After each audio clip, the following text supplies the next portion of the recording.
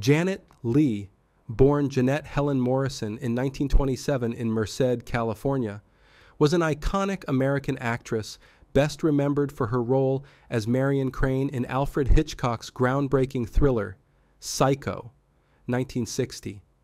Her performance in the film, particularly the infamous shower scene, became one of the most iconic moments in film history, showcasing Leigh's talent and contributing to the film's critical acclaim. Beyond Psycho, Leigh had a successful career in Hollywood, starring in films across various genres, including The Manchurian Candidate, Emery 1962, and Touch of Evil, 1958.